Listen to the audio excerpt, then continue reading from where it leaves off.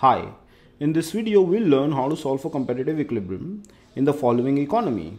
Suppose individual 1's utility function is x1 plus 2y1, individual 2's utility function is 2x2 plus y2, individual 1's endowment is 0 units of x and 10 units of y, and individual 2's endowment is 10 units of x and 0 units of y. So let's see how do we solve for competitive equilibrium. Instead of following the 4-step procedure that we have been using in the last couple of videos, we'll just combine all the steps together and try and solve this problem quickly. Okay. So the first thing is that we're going to pick one of the markets. Okay, let's say market for X. Now I don't have to bother about market for Y. The reason is because I know that if market for X is going to clear at certain price, then market for Y will automatically clear. The second thing that we can do is we can pick one of the commodities and set its price to 1. So let's say PY is 1. So that's our numerator. Y is our numerator good. The third thing is, given PY is 1 and PX, we can now find out what are the income levels of individual 1 and 2. Income of individual 1 is 0 times PX plus 10 times PY. So that's 10. Income of individual 2 is 10 times px plus 0 times py, which is 10 px. We have replaced the income by the value of the endowments. Okay. The next thing to note here is this, that the slope of the budget line of both the individuals is px by py, so in this case it is px.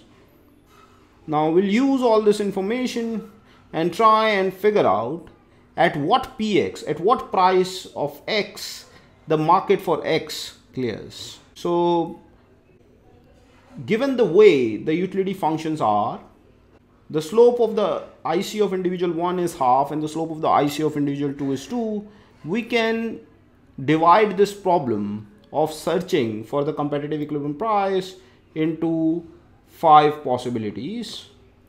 One is Px less than half, the second is Px equal to half, the third is Px between half and 2. The fourth is Px equal to 2.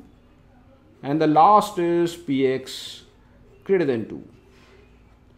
So we are going to check in each of these cases separately exactly at what level of price of X the market for X clears. In the first column, I'm going to put the demand for commodity X by individual 1.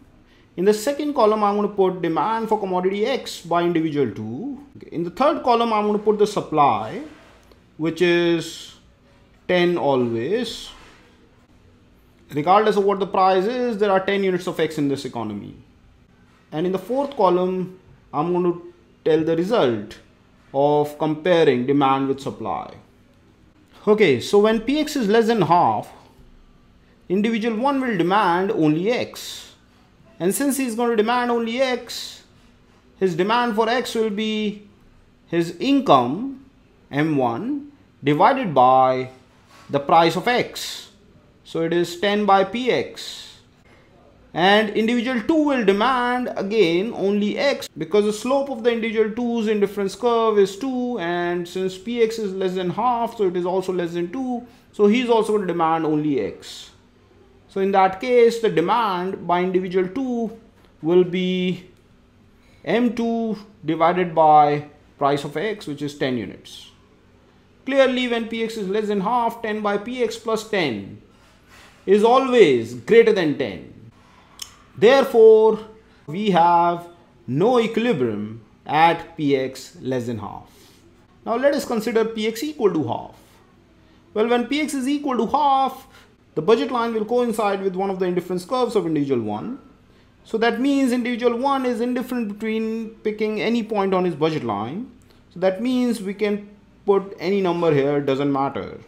Individual 2 will continue to spend all his money on X. So that would mean that now his income is 10 px and the price of X is px. So 10 px by px is still 10. So we are going to get 10 here. Now since individual 1 can choose anything, so if he chooses 0, which is one of the choices that he can make, one of the choices which is going to maximize his utility, then we can see that there is an equality between demand and supply. So market can clear at px equal to half. So px equal to half is one of the competitive equilibrium prices. Now let us consider px between half and 2. Consumer 1 will choose 0 units of x because px is greater than half. Consumer 2 will continue to spend all his money on x and therefore will choose 10 px by px units of x, which is again 10. And since 0 plus 10 is 10, again at any px between half and 2, we can see that market for x clears. So this is also competitive equilibrium. Now let us consider px equal to 2. So when px equals 2, then individual 1 will necessarily choose 0 units of x. Individual 2 can choose anything. The reason is because the slope of individual 2's indifference curve is 2 and slope of budget line is also 2. So the budget line will coincide with one of the indifference curves. So that means that individual is indifferent between choosing anything on the budget line. So he can choose 10 as well. So if he chooses 10, then we have equilibrium. So px equal to 2 is also one of the competitive equilibrium prices. Now let's consider the last case, px greater than 2. So if px is greater than 2, individual 1 will choose 0 units of x. Individual 2 will also choose 0 units of x. So clearly there is excess supply of x. So we do not have an equilibrium at px greater than 2. So we have found the competitive equilibrium prices. The allocation is the same, but the price that can support that allocation as competitive equilibrium can be anywhere between half and 2. So let me just write it formally. So an allocation x1 star, y1 star, x2 star, y2 star equal to individual 1 is consuming 0 units of x and 10 units of y.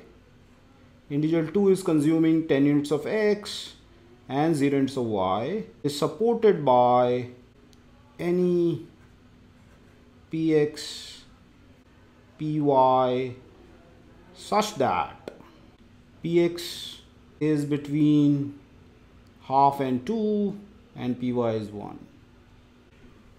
Thank you.